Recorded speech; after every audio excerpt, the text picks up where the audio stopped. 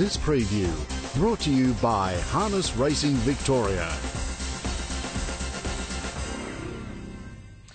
Adam Hamilton with you to have a look at this 12-race harness card at Melton's Tabcorp Park this evening. With the big card, we'll get straight into the action now. And we start with a good race where the key runner, without any doubt, is the former WA mare in Bollinger Baby, drawn nicely in Barrier 1. First start for the Emma Stewart and Clayton Tonkin stable, and has posted the 9 wins over in WA, but more importantly comes across to join their stable and has appeared at the Ballarat trials back on the 17th of August and won the trial only narrowly over stablemate Mr. 1-2, who also goes around tonight, but the sectional times were brilliant. Home in 55.6 the last 800 metres. Bollinger Baby's drawn nicely if she has the gate speed, with Michael Stanley taking the drive. She's a sister to the outstanding pacer Chancellor Cullen. Really does look the one to beat. Bollinger Baby number 1 to beat number 3 Illawong Cath, consistent, has the gate speed to use the draw. 12 Better Believe It has a little bit of a touch of class for a race like this. Doesn't win out of turn and has the back row, but still in the mix. And drawn nicely is number 2 Pieces of You. But it's really all about Bollinger Baby off the back of that trial and the 9 wins in WA. 1, 3, 12 and 2 in the first. Let's go to race 2 now, and this is an interesting race. It's not an overly strong race, and I'm going to really focus on one here called Kick It to Chris. When you look at its form on paper, you might say, how can he be tipping this? But the form has been in much, much stronger races for Kick It to Chris of late. Yes, it does have the back row, but if you go back 5 starts, it was an eye-catching run in one of the Vic Bred qualifiers behind one of the most exciting paces in Victoria, You're a Nut. Kick It to Chris should be some sort of each-way value tonight, despite the huge drop back in grade. I'm going number 9, Kick It to Chris on top, to beat number 10, Big Z, who has been a real improver in recent times. Didn't have much, much go right last start. Does have the outside back row draw, but still could get a nice trail through. Number 6, Win the Crowd, might end up doing the work outside the leader. Is racing consistently for the strong Emma Stewart Clayton Tonkin stable, and I'm Living the Dream. Is an honest grinder. Doesn't have any real stamp of class about it. I'm Living the Dream, but might continue to work forward and get into the mix and be there at the finish. 9 at some sort of value ahead of 10, 6 and 7 in race 2. We go to the third event. This is one of the better quality races of the night for the trotters. Kai Valley Blur has always had a tremendous wrap around him from trainer Chris Lang Sr. There's no doubt he went through a little bit of a form slump, maybe sort of over 2 to 3 months ago, but Kai Valley Blur has rebuilt. The last couple of runs have been terrific, and I want to take you back to the win last week at Melton. This was a really good pointer, and this is the sort of big finish you might expect to see from Kai Valley Blur, getting the trail into the race there in the green and yellow colours as we go to Dan's call. Earl of Mott hit the lead, going to it, Ridgehead Cahor, and now Kai Valley Blur over the top. Kai Valley Blur surges up outside Ridgehead Cahor. It's Kai Valley Blur in front, and Kai Valley Blur's too good. Beat Ridgehead Cahor. Third, it'll go to Earl Harbour, just in front of Earl of Mott, who, gee, just never looked comfortable tonight. And it's actually no harder than what Kai Valley Blur took on last time, so I'm making my Kai Valley Blur my bet of the night tonight. Race 3, number 8. Smallish field, should get a nice trail into the race, and looks to be the trotter who has got the most upside to it. 8, Kai Valley Blur, the American bred, to beat number 6, Alone Again. Tremendous win 2 starts back, then tried to come 3 wide from a mile back and was disappointing last time. Smaller field, front row suits. Number 3, Earl Harbour, has got tremendous gate speed. If it was able to pop to the front and maybe take a trail, it would be there as well. And Tenderdon's been around forever, but the last couple of runs have been good signs, maybe to be able to get into the minors somewhere tonight. Very keen though on 8, Kai Valley Blur, ahead of 6, 3 and 9 in race 3. The quaddie starts tonight on the 4th event, and this is an even race. There's some nice paces on the way up here, and it's a good little start to the quaddie. There's been a scratching or two that's changed the race. Aleppo Tiger's out, who certainly would have been in my top 4. But I'm going to go here with Cheap Tint. was burning up the country tracks before coming to Melton, and the last start was a really good effort, making up tremendous ground from well back in what was at least as strong, if not a better race here last time. Number 4, Cheap Tint, goes to the front row this time, popping it on top to beat number 12, Narrow Operative. I was super keen on this one last week for Peter and Karen Manning. Got back and couldn't really get into the race and was disappointing. Mr. 1-2, number 13, is back with the Emma Stewart Clayton Tonkin stable. Ran second in those Ballarat trials behind Bollinger Baby. So if Bollinger Baby wins race 1, Mr. 1-2 will certainly, its stocks will improve here in the 4th event. And then now I've put Timeless Era, who is racing well on the country circuit. South Australian border hopper. Inside of the back row draw, not ideal over the 17-20, but still one of the chances. 4, 12, 13 and 8 in race 4. That's the first leg of the quaddie. Let's have a look at the second leg of the quaddie now. And one of the most improved paces in Victoria has been Have a Bender, a former South Australian who was border hopping between South Australia and Mildura for quite a while, went to the Jeff Webster stable, has gone to another level, goes from taking on Bit of Bliss and running really well, didn't quite have the zip at the end of the finish of Bit of Bliss last week, but still ran on tremendously well from a long way back in an up-front dominated race tempo-wise. Huge drop in grade. Again, you're always a little bit wary of backing horses drawn out or wide on the back row over the sprint trip, but Have a Bender looks better than his opposition. 12 to beat the ultra-consistent number 5 Composed, who will enjoy the front row draw.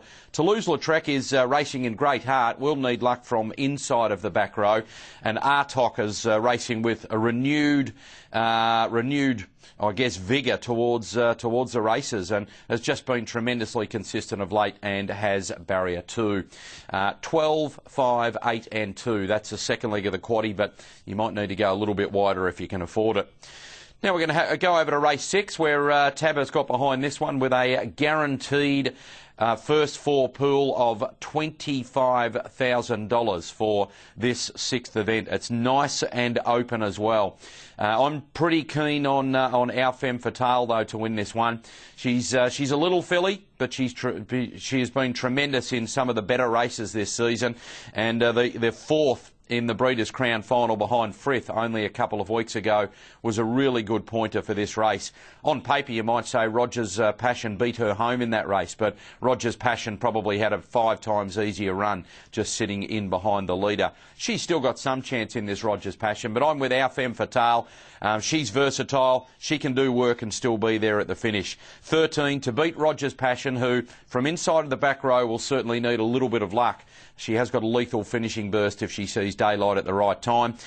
Tandia's Bromac has got good gate speed, will look to work forward, maybe even try and find the front.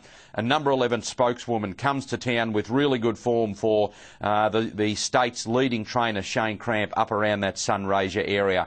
13, the little filly to beat 8, 7 and 11 in race 6. Let's go to the 7th event now, and this is one of the better quality races of the night. I'm going to take you back to Breeders' Crown Finals Day and show you the performance of Carpenter's Daughter. And this is the former Kiwi. Now she's officially based over here with Marie and John Caldo. Yes, she had the 1-1 trail here, but this was against some really good quality mares. She has to pull out and dig deep, and it's a really good performance. Here's Dan. It's Lighten Every Day in front. Carpenter's Daughter, Born Again Sassy. Lighten Every Day in front from Carpenter's Daughter. Lighten Every Day. Carpenter's Daughter grabbing it and got up. Carpenter's Daughter's won it. From Lighten Every Day, Born Again Sassy. Lama Shane was promised. Yeah, she's a good quality mare, this one. No doubt about it. I like her. She's my value bet of the night. She won't be favourite. Maybe you're looking somewhere around the sort of $5 mark for Carpenter's Daughter tonight. Drawn barrier 2. And we've got Johnny Caldo taking the drive again tonight after that Breeders' Crown win. So I'm going with her, 2 Carpenter's Daughter. Better Give It will probably be the favourite here. She was really good in one of the Breeders' Crown races, the Mares Free-for-All during that series there. In fact, she was a good thing beaten in second spot. Held up at a crucial stage. Then she took on XL Stride and Company in the Breeders' Crown Open Free-for-All. Didn't have a lot of luck, but was outclassed. Number 4 on the Razzle Rejoon with a good run on Breeders' Crown Day. Worked hard to get to the front, tired late. Probably the leader again here. And number 11 Excitus in the City. Perhaps a shade disappointing last week, but the previous form have been really, really good after having some tough runs, and it's got an upset chance in a strong race. 2, 1, 4 and 11 in race 7. Tremendous race, that 7th event, the last leg of the quaddie. Now we move on to race 8 at Melton tonight. This one is for the trotters again. Nowhere near the quality that we saw in action from the Kai Valley Blur race earlier on in the night. I'm going to go for Commander Jewel here. Has made tremendous improvement under the care of one of the great trainers in Peter Manning. Karen Manning takes a drive, 3 wins in a row, going to make it 4 in what is definitely a much harder test tonight. But it also has really good gate speed and may be able to end up finding the front here. If it does, it's going to be very, very hard to beat. Number 3, the Kiwi bred Commander Jewel. To beat number 7, Michael Thomas, who has been a story of what if right throughout its career. Always had a lot of ability. We got to see a glimpse of that last start. Only pretty new to the Lisa and David Miles team. Good second last start, but does have that wide draw. Number 10, Maori Vacation, was strongly fancied and had to deal with some traffic issues last start. Will enjoy being able to get out in the open this time, number 10. And it might be challenging for favouritism and one of the big chances. And next best, I thought, was the enigmatic number 2, Orlando's Dream, who, if it showed gate speed, loves to get to the front and just be cut loose and run along. And the short trip could see it in the finish. 3, 7, 10 and 2 from me in race 8. We go over to a fascinating race 9 at Melton tonight, and I think the key runners are drawn nicely here in numbers 1 and 4, although Franco Jackson comes into barrier 3 with the scratching of Grinner's winners. The Black Forest I'm going for here, but we might have a scenario where it's Franco Jackson in front. Franco Jackson's a newcomer to the Andy and Kate Gath stable, is a very quick beginner and went to the Melton trials on Tuesday and impressed there, winning in good time. The stable's been producing some horses to win well first up lately, and Franco Jackson might have strong support tonight. The Black Frost was driven upside down last night, has a tremendous amount of potential, this horse, and barrier 1 will certainly suit. Daniel Dack takes a drive. Don't know if it'll have the speed to go early with Franco Jackson, but I'm going to go 1, the Black Frost, just ahead of number 4, Franco Jackson, the big watch runner. Number 11, Kremlin, is ultra consistent, and next best now I'm going to pop in number 6, the consistent Real Grit. So 1 to beat 4. I think one of the 2 will win this race. Next best 11 and 6 in race 9. We go to the 10th event on the program. This is for the 2-year-old pacers, and it's a little bit of a tricky race to sort out as far as your multiples go, but we're going to have a raging hot favourite here in Melita Bromack for the Dean Braun and Chris Elford stable. They've had a phenomenal season and they can finish it up here in style. Melita Bromack's 2 runs have been certainly good enough to come out and win this race, and the main danger, who was Fast Rockin' Page, is out of the race. So really it should be a matter of how far for Melita Bromack, number 9. She's Pinkalicious for the Noel and Ruth Shin stable was really good at its only run.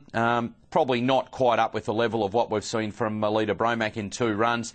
3 Secrets went around and finished 4th at Maryborough on Wednesday, and in the same race, Miss Minnie Lombo, number 7, ran 7th and didn't have a lot of luck. So 3 Secrets I'll pop in for 3rd, and Miss Minnie Lombo for 4th. 9, 8, 3 and 7 in race 10. Let's go to the 11th event now, this one for the 3-year-old trotters, and we've got a couple of key updates from the Maryborough racing on Wednesday here. The Majestic made its debut after some really good trials and did just about everything you could do wrong in a race here at Maryborough. Galloped on a number of occasions, but was sent out a red-hot favourite. If it mends its manners, it's certainly going to be a factor in this race from barrier 2. Super Zek was in the same race, was right up racing handy outside of the leader and broke and made a mistake, but it was big odds in that race. So I'm going to go here for Chevelle's Racer. Returns to racing for David Aitken, who's had just the most tremendous season, and Chevelle's Race has got form in much, much better races than this. More importantly, has had 3 recent trials and won 2 of those. David Aiken's son Josh was aboard for the most recent trial win at Shepparton. Chevelle's racer on class, on trial form, to beat number 7, I Dreamt It, who's racing really well, and Daryl Douglas takes a drive from the wide draw. Number 2, the Majestic, if it mends its manners on that inglorious debut during the week, it's obviously got the talent off the trials. And next best, in a pretty thin bunch outside of the top 2 really, is number 9, Kai Valley Racer. 3, 7, 2 and 9 in the 3-year-old trot race 11. We get to the final event, and we've mentioned Karen Manning's team a few, Karen Manning's drives and her stable a few times on the run-through in this preview. Well, she holds the key to the last race. I think anyone who saw Willow Robin, the former former New Zealander who'd been racing in WA and is now new to the Karen Manning stable, anybody who saw Willow Robin impressively win the Horsham Guineas last week would have been waiting for it to step out again.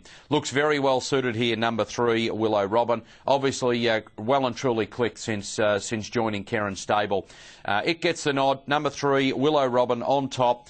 I was taken by the first up win of Major Landscape for Kate and Andy Gaff. That was last week at Melton. Buried 3 back on the inside, saw daylight late and went absolutely whoosh in an easier race. It's going to be harder this time, but the small field should suit. Big Ben Penny is consistent and can be thereabouts for the minors. And I've got a little bit of time for McRita, who probably has form in easier races than this, but might be one to pop in for your multiples. 3, 5, 4 and 2 in the last of the 12 races on this marathon card. Let's get into the summary of the meeting now. And I'm really, really keen, as I mentioned on the way through, Kai Valley Blur in race 3, number 8. This emerging trotter for Chris Lang. Chris Elford takes a drive. I just think it'll pack too much speed for them at the end of the race. It's a trotter going places against many others who are probably nearing the heights of their careers. Value Bet comes up, the Breeders' Crown champ. It's not often you can say that, but she won't be favourite tonight, and I like her to win again in a really, really strong 7th event. Race 7, number 2, Carpenter's Daughter.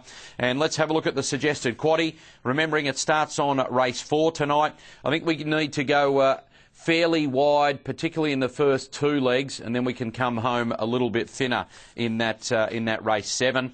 But here in the first leg, I'm going to go numbers 4, 8, 12 and 13.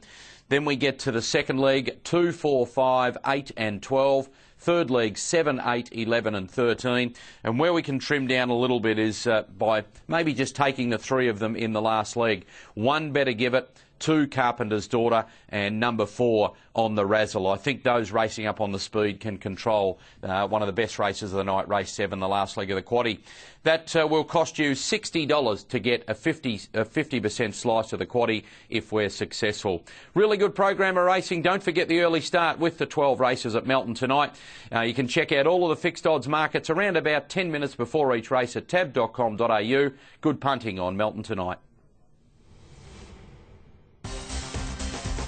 This preview brought to you by Harness Racing Victoria.